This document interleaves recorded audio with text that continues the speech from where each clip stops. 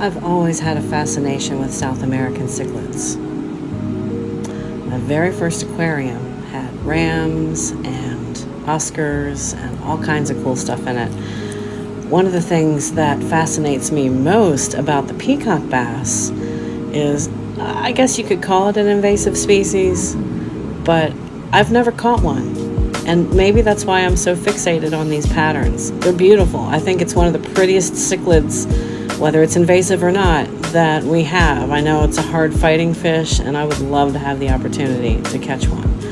So in the meantime, I'll just paint them. This is on a Duo Realis, and I've got a couple of these that are going to drop to the website at some point today. It's a lot of detail that goes into these, so stay tuned.